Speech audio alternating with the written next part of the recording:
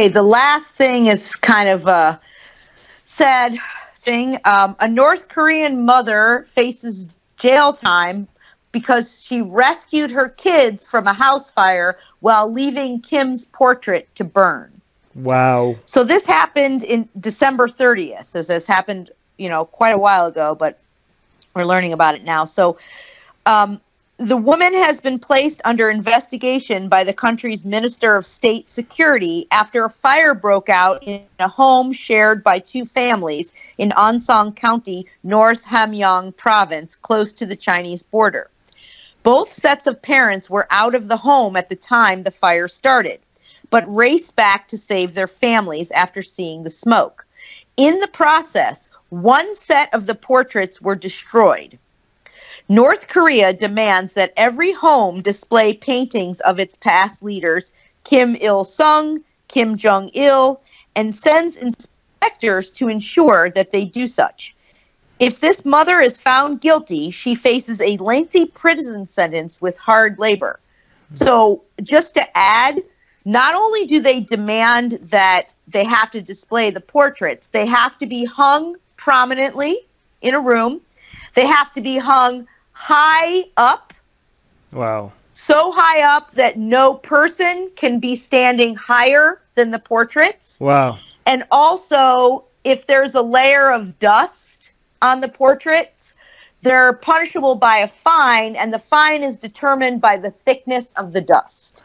Wow. Insane. So, Yep. let's just make that clear. There was a fire, and the mom rushed into the house, and what the government expects you to do is go for the painting instead of your own child? Apparently, the family that also shares the residence with this woman who's been incarcerated, that family, she saved her children, but was the portraits from her house were saved by a farm worker who was recently released from prison he was in prison for a violent offense. He was recently released, and he was able to rush in and save the pictures from her house, and now he is being hailed as a hero.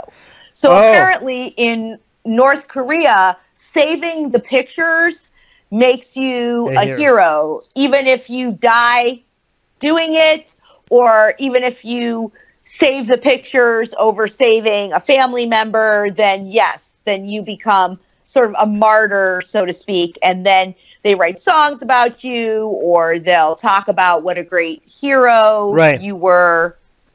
So here's the thing. I always don't like it when atheists call anything they don't like just another religion. But this one comes pretty close, because a lot of things are dogmas but not religion. But atheists, because of their hate for religion, they just call them religion. For example, communism, right? A lot of atheists hate communism, and they're like, communism is just another religion. I'm like, well, it's not. It's dogma, but it's not a religion. It doesn't have any supernatural beliefs. Or some people are like, oh, nationalism is just another religion. Like, well, no, it doesn't have any supernatural beliefs. You call it dogmatic. You can call a lot of things dogmatic, but not all all religions are dogma, but not all dogma are religion. But North Korean ideology, I think it could be argued that this is getting to a religion, because it's not just about the fact that it's dogmatic. Their beliefs is I don't know, I think it's supernatural, because I saw so many documentaries on North Korea, and they have this belief in the spiritual presence of their dead leaders, right?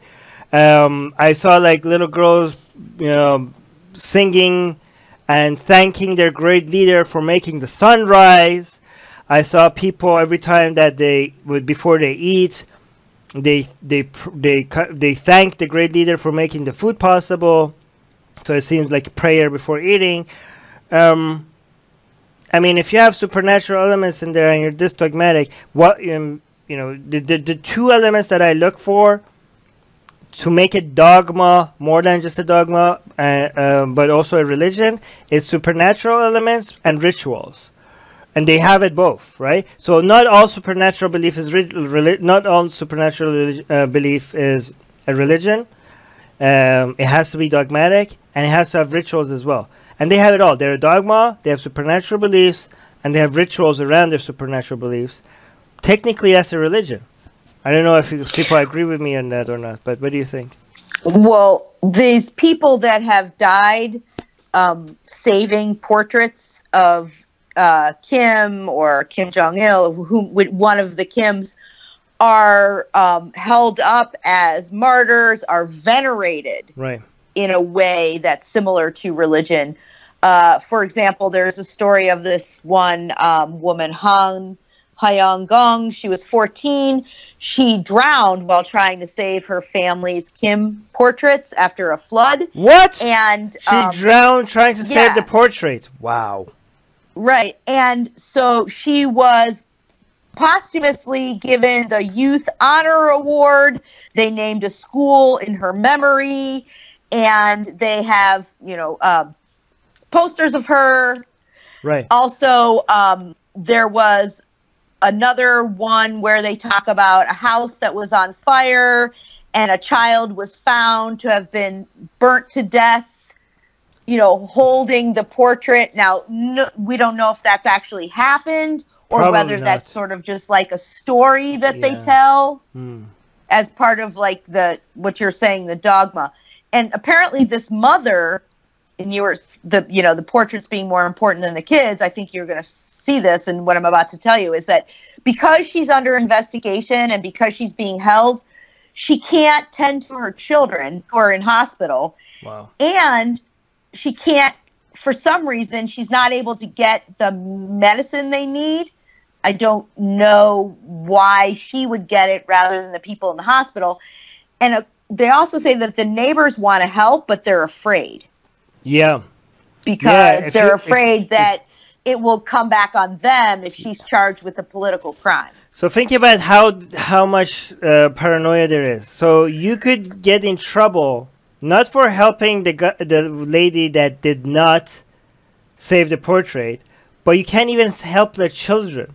Like the government might actually see you as a traitor because you helped the children of the woman that didn't run into a burned building to save the portrait of the great leader. Like you know how in Christianity when the sins of the father is the sins of the son, in North Korea is like that to 3 generations, right? So if you're considered a traitor, they punish you to 3 generations because you have the bad seed or whatever, right? So if they catch me saying something against the great leader or something, I go to jail for forced labor for the rest of my life, and so does my son, even if he didn't say anything like that. And also his children, even if they're not yet born. Once they're born, they should also go to jail until they die because of their sins of their grandfather. So you get punished for 3 generations to purify your bad seed. That's how they punish. That's how crazy it is. And also, when they execute people, they bring the family to watch the execution, and they watch them to make sure none of them is crying or showing any show of remorse. That's why they make sure the family is watching it. So the entire family, they bring him there to watch the execution, and they're looking for any sign of remorse or any crying or any sign of sadness. And if any of them shows any sign of sadness, they become a traitor as well. This is like, a lot of you have to be careful, because a lot of atheists always think like Islamic countries are the worst violators of human rights.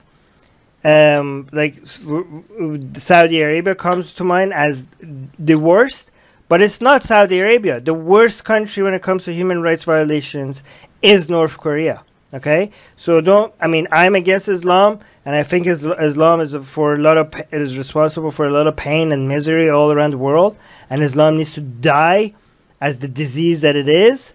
but don't let your anti-Islam bias deny the fact that North Korea is the worst violator of human rights anywhere in the world. Saudi Arabia is a second, but it's not even a close second. It's not even a close second. It's a distant second. I know Saudi Arabia is hard for people to believe that it's a distant second because Saudi Arabia is so bad at human rights, but North Korea does it is so bad that it becomes a distant first. You know, like that's how bad North Korea is. That Saudi Arabia doesn't even get close to North Korea at how bad it is. But anyways, anyway, did you want to add? Oh, let me actually read the top comment. What are the comments? The top comment, it says, I feel sorry for these people living in North Korea. I've seen some documentary about their country and saw how brainwashed is everyone and how much they worship their supreme leader like a god. Yeah, I've seen a lot of those documentaries as well. That was the comment I was going to make when you were saying about how bad it is in North Korea versus Saudi Arabia or some other countries where there's violations of human rights. I think that because it's so closed in North Korea and it's so inclusive of everything inside your home, how much, whether you dust the portrait or not, whether you smile when you see the leader, whether it's so ingrained in everything, it's almost as if you don't even have freedom inside your brain. Right. Where in a lot of Muslim countries or other countries, you at least have one space that's free inside your head. Right. And it appears that North Korea has figured out a way to take even that away from people. Right. Because of the fear. Yeah. It's horrible. JV is saying that hospitals in North Korea don't have medicine stocks, that people have to bring their own medicinal herbs from the wild. So that's why. Wow, okay, that's insane. So the hospitals, so that's why hospitals don't have medicine. Is that okay? Okay. That's why she had to bring her own. She couldn't get the medicine, yeah. All right. Tagia Watch is saying, have you suffered consequences for burning the Quran? Any examples? Well, no, I burned the Quran when I was in Canada. So I lived in a free country when I did it. So nothing other than people being triggered online. That's the only consequences that I got.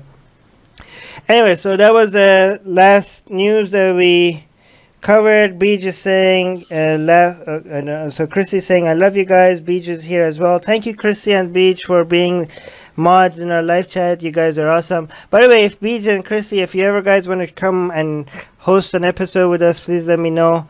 We would love to have you. Thank you everybody in the live chat. If you're going to correct us, please do that in the comment section on anything that we got wrong. Please share our content. Again, the algorithm is against us. We need the support of our community for this channel to grow. So please share our content and subscribe to our newsletter. It's in the link is in the description. Yeah, love you guys. Thank you for being here, and see you guys again next week. Bye. Bye-bye. Atheists are under attack in many places. If they were Christians, their voices would be heard. If they were Jews, their voices would be heard. If they were Muslims, their voices would be heard. But they are atheists, and not many seem to be listening. Let's make it difficult for them to ignore us. We have built a global community, and now we are tearing down geographic, cultural, and language barriers so we can find each other and support each other. In the last decade, we have built the largest atheist community in the world. Now we're doing the same in other languages. With your help, we have started Atheist Republic in Persian and Arabic. انضميت مؤخرا لأسرة Atheist Republic وحيصير عندي بودكاست باللغة العربية. As we grow, we can dedicate more time, staff, and resources to start doing the same in Spanish, Portuguese, Malay, Bengali, Urdu, Hindi, and other languages. We are providing community, support, informative content, and amplifying the voices of those who need protection, especially in countries where people feel isolated simply for their lack of belief. We want to be there for them, and we are only getting started. Help us get there. Check in the description for ways you can support our projects.